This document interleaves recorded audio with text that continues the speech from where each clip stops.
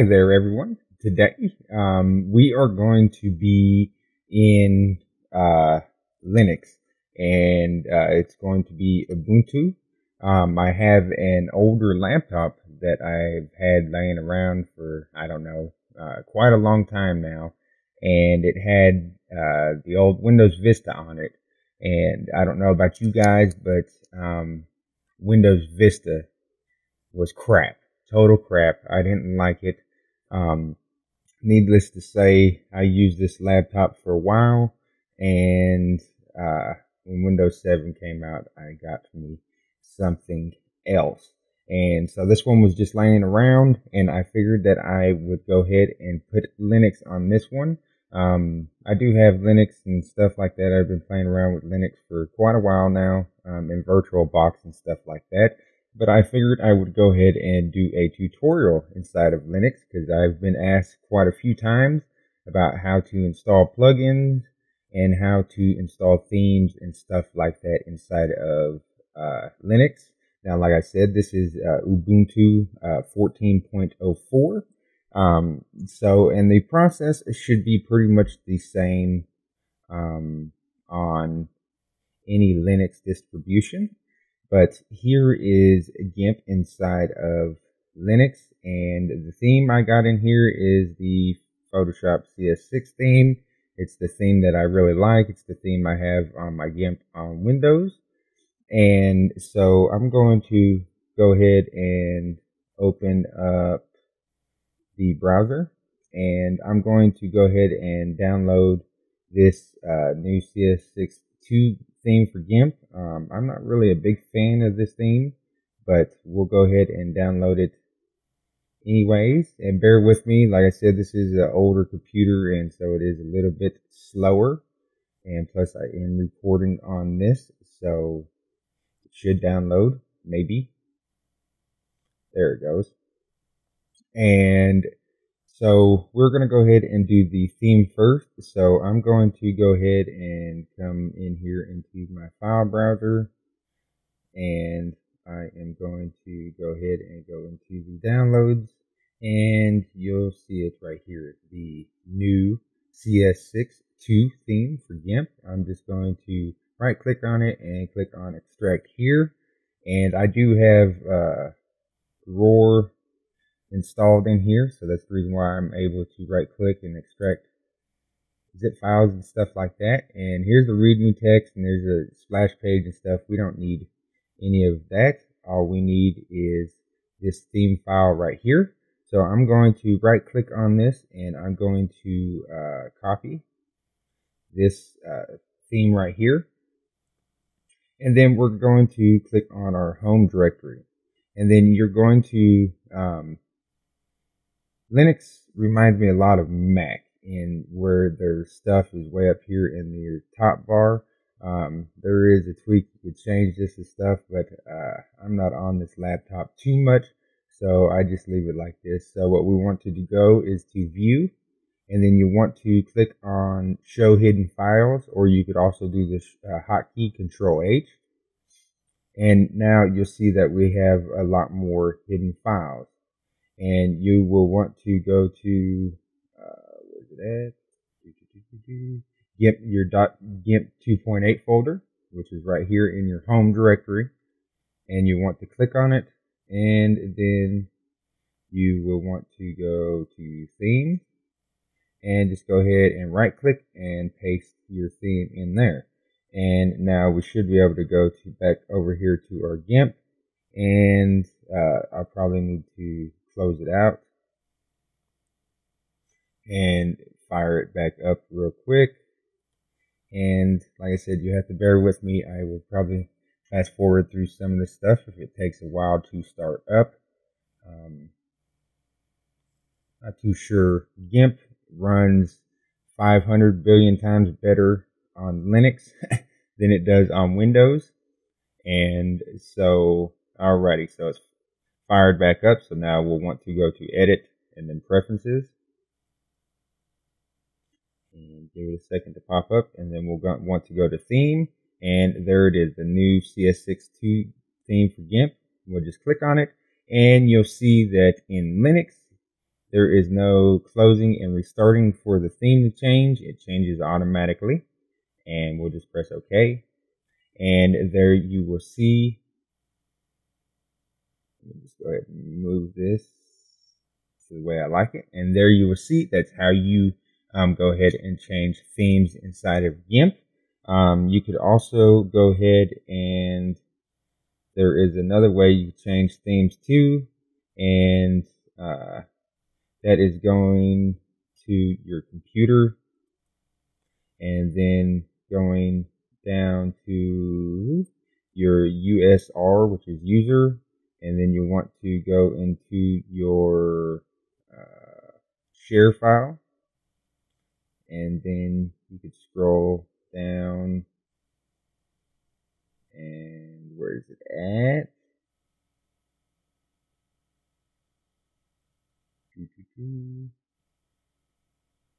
There it is, Gimp 2.0, and here's your brushes and plugins and themes and stuff like that in here, in your scripts. Sorry, your plugins ain't in here, but your scripts are in your themes and stuff like that. Now, you can install your themes in here. I installed the Cs6 theme here, but if I try to right click, it will let me paste. That's probably because I did the, you'll have to have the root, whatever it's called, to allow you to go ahead and go into and install files into these right here, because normally when you try to go into something and paste it in these files, it won't let you. It'll say that you're not a root admin or something like that, and you have to pull up your terminal, and you will have to type in I have a code. Let's see, it's in documents. I have a code, and this is just a little get around, but you'll do sudo chhome-r, then your computer's name, which mine is this computer. Then you'll want to do /usr/share /themes, or whatever folder you'll want to change these right here to whatever folder, and then you'll just copy and paste this. You'll just copy, and you will go ahead and pull up my terminal, and you'll just paste this right into your terminal and then hit enter, and then it will give you the root admin privileges to go ahead and paste folders and stuff into these files over here. So that is themes. And the next thing we are going to do, let me pull up my browser. The next thing we are going to do is we're going to go ahead and do plugins real quick. And I like all these plugins. I use all these plugins quite a bit. Not all of them, but I use a lot of them. And the one that I want to install is the, what is this one? This is the scale layer to image size one. This is a pretty handy one right here. So I'm just going to go ahead and download it real quick. And this one is downloading pretty quick. So I'm going to go ahead and just hop back into my files here, and we'll go back to downloads. And where is it at? Scale layer. So I'm going to right click, and I'm going to click on extract here, and scale layer to image size. And right here, you will want the Python file. So on Linux, they want you to have, when you have Python files, they want you to have make it executable. And you will see some people. Let me go ahead and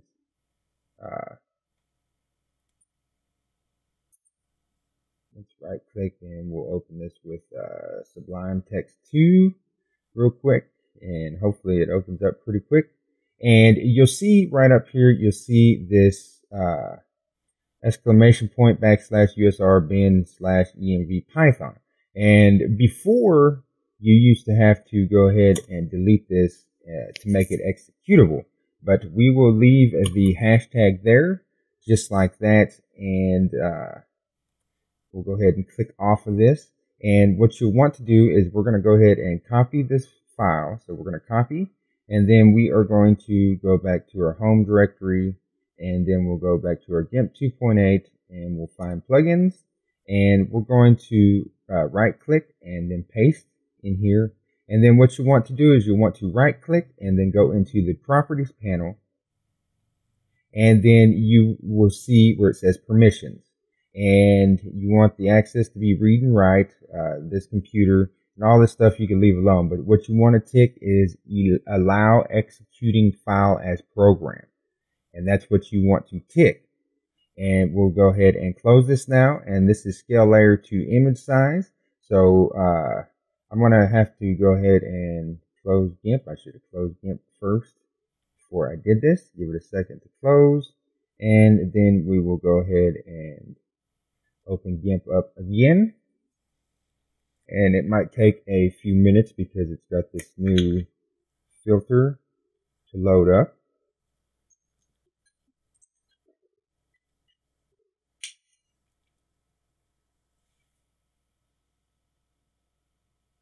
Give it just a second. So we'll just go to File, New. That's fine. And I will go ahead and create a new layer. And we'll just drag out a little selection here. And I have my hotkey set up to fill with the foreground color. It's Alt and Backspace. Then Control Shift A to deselect. Actually, Control Z that. Let's leave that selected. Let's go to Layer, and then Scale Layer. Let's see. Yeah, Scale Layer. Fit inside, fit outside, scale with, scale separately, each layer, blah, blah, blah. Let's just click OK. And let's see. Back to files. Yeah, scale layer to image size. Let's see here. Let's Control Shift A. Let's see if it worked. Let's just hit Control A. All right, Control Shift A to deselect. Let's right click and alpha to selection. Of course, we're going to click that one. And so, alrighty, so it should work. And then we will do one more just so I can show you the process one more time. So we'll go ahead and we will come back over here and we will install, let's see, place layer into selection. And let's download this one real quick. And then let's go back to my file browser. Let's go into downloads. And where's it at? There it is. Right click, extract here. And place layer into selection. Double click on that. We'll want to right click and let's copy the Python file. Then let's go back into our home directory and then go back into Gimp 2.8. And then let's go back to our plugins. There it is. Right click, paste it in here, place layer into selection, and then let's right click and then go to properties. And then go to permissions and then allow executing file as program. And then let's close. And then let's go ahead and open Gimp back up. And let's go ahead and close Gimp. Oops. Click close all. Let's quit.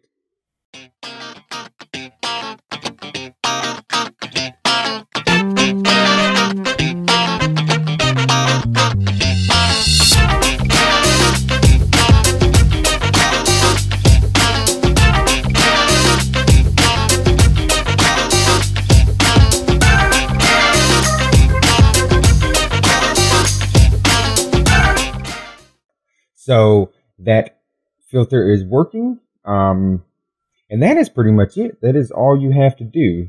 So if I go back to my file browser, Like I said, you'll just want to install your plugins in your home directory. Like I said, it should be the same on any Linux, not any Linux distribution, but pretty much the ones that are derivatives of Ubuntu will work this way. But making the Python files an executable should be the same process. Should be just right click and then go into your permissions or however you get to it. And there should be some kind of check mark that makes it an executable Python file, which allows it to run as a program. And I am a big fan of Python files. So, alrighty.